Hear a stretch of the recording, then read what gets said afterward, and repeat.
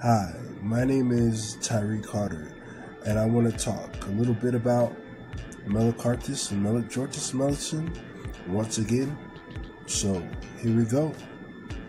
Alright, well, last night I was watching an interesting program. Actually, it's one of my favorite podcasts, and they happen to be talking about the corruption and the Disney company, how all of their animations and their movies are based off of different practices that are ungodly, and how there are hidden messages in these movies that are, what's the word? They are trying to, I guess they're trying to display characteristics of, like, subliminally display characteristics of different worshiping practices. For example, one is they were talking about Aladdin, how there is the flying carpet. Well, they were suggesting maybe that the flying carpet it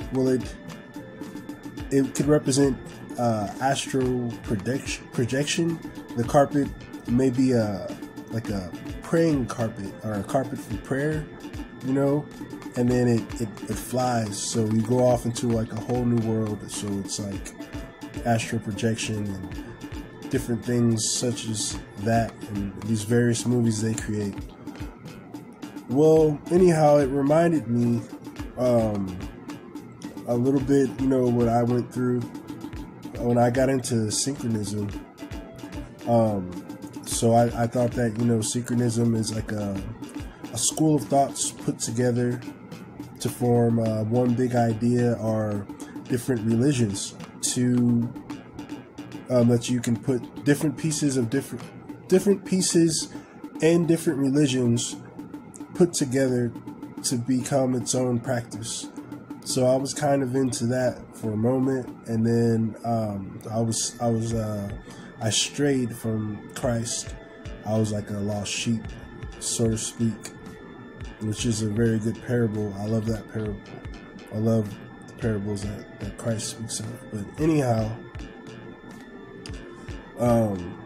so I don't know if you've read the book, but there's a clock, and this clock, it basically just describes different, it doesn't describe, but it's like a working mechanism, and it as it works, it shows you different scripture value experiences in the Bible, things such as that nature. Okay, at first it was a display of different religions, and then how they all sync. Are different things in different religions, and how they all sync together and synchronize to be held as this clock. And it wasn't called the Deuteronomy Yoga clock. It was called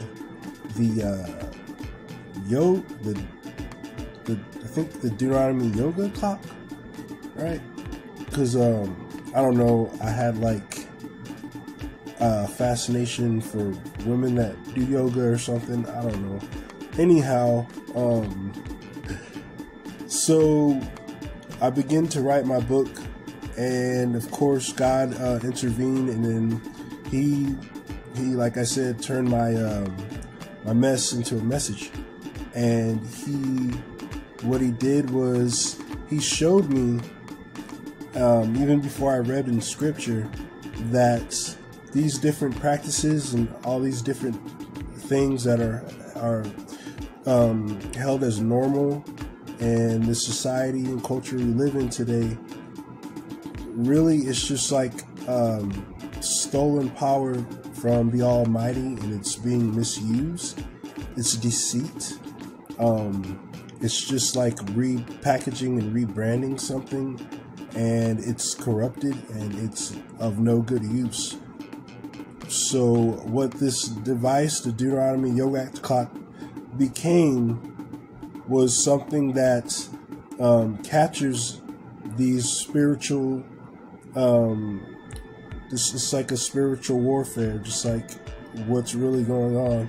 I try to be in exact correlation when I wrote this book, so I'm not misguiding or being like a false prophet or anything, but it takes this deceit and then it takes this truth, its truth, back out of the deceit in a very beautiful way. This clock is very great. And by the way, I'm still selling abstract Deuteronomy Yoga clocks, and I'm still looking for musicians and a ballerina, maybe. So just if you're digging, what I've been presenting to you, just contact me, no problem.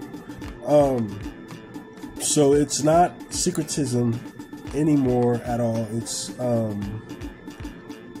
and I didn't really have to, which is beautiful, I didn't really have to change anything too much. It's just that instead of it being about that, it's the same, but it's just pointing out these different religions that are misguiding. And it's not to condemn or send anyone into damnation. It's basically to interrupt and stay connected to these sinners, just like Christ put himself around sinners. I don't know if he was connected to them, but and show them what this power is really coming from, to show that he loves you and you don't have to follow him, but he's not forcing you, but he's showing you what things are really supposed to be like, and what they're really supposed to worship, so they could turn their backs on sin and start to follow him and realize that the deceit is unnecessary, and what all they really need is the truth. And from there, just to progress and move further and further away from sin until they're completely in the right belief system, which is, my belief is Christianity with Christ the Father. So that's how that, in watching that podcast, it just really tripped me out, because when I was writing this book, it kind of led me in this direction that I went as well. I was already in the direction, but I know God was definitely with me, because he just put me in the right element to where I could be researching and just being able to follow a path meant for my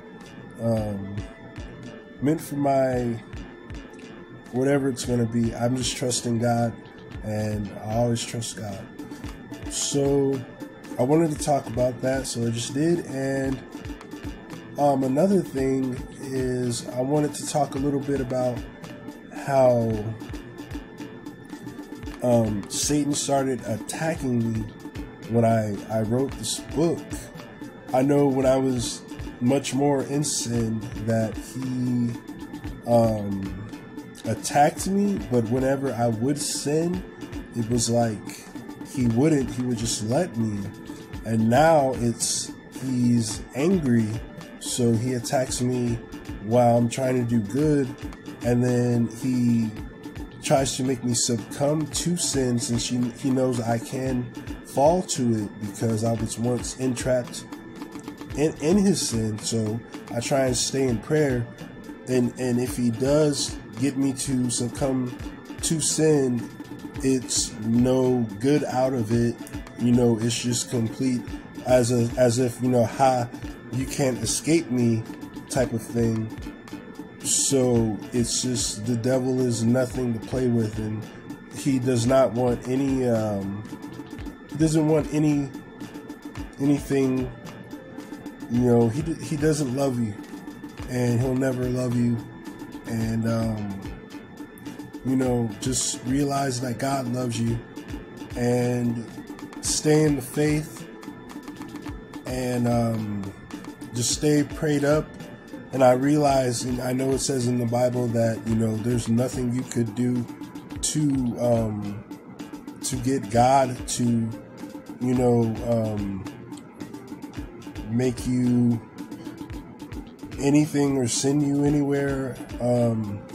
It's all His mercy.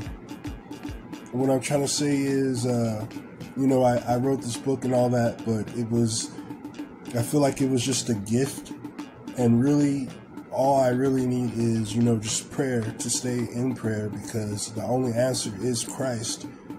And, but I'm very glad that I was able to do this, because it's really just to try and, it's my way of leading people in the right direction. Because honestly, I'm a very quiet person, and I just want to thank God for giving me this outlet so that I could participate and grow as a person, and at least, speak the word, my truth, to people on the internet at least, and, just grow from there.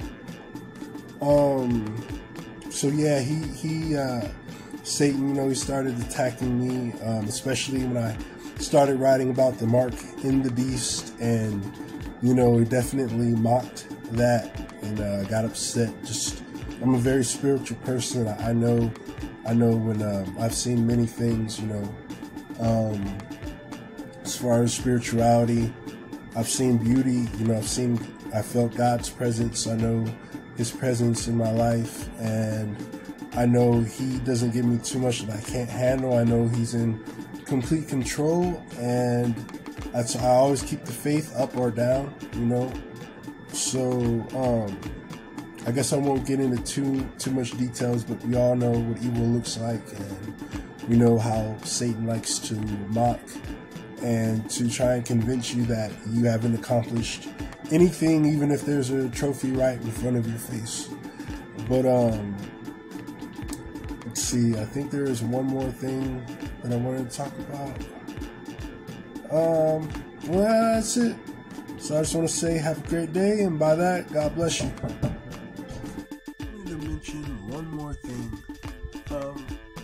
wanted to mention one more thing right quick.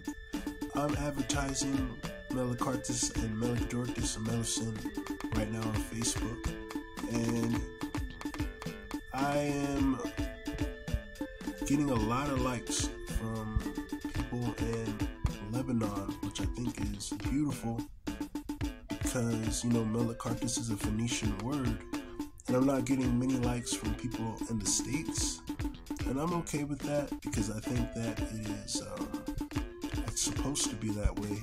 I mean, I would love to get support from my hometown, and I do have my home country, but I do have a few likes from Americans. But I think it's cool, because I don't know if you watched my vlog about Tyre Melicarthur, the rapper who pertained to Phoenician culture, and I thought maybe it was gonna lead to me, like he used to want to move to Lebanon and be like a Lebanese rapper with Lebanese people, and of course my direction changed because God stepped in, or His direction changed because God stepped in, and my book still has a lot of references and talks about Lebanon, but it's not the same thing at all. So I'm wondering, I think it's very interesting that I'm getting a lot of likes from that area, and I'm very sorry about what's happening, what's going on in the Gaza Strip, South Lebanon right now, and I hope this book sends a lot of warmth and love to that region, and I am looking forward to, finding out what's really, this connection really is, and that's all I wanted to mention. Alright, God bless.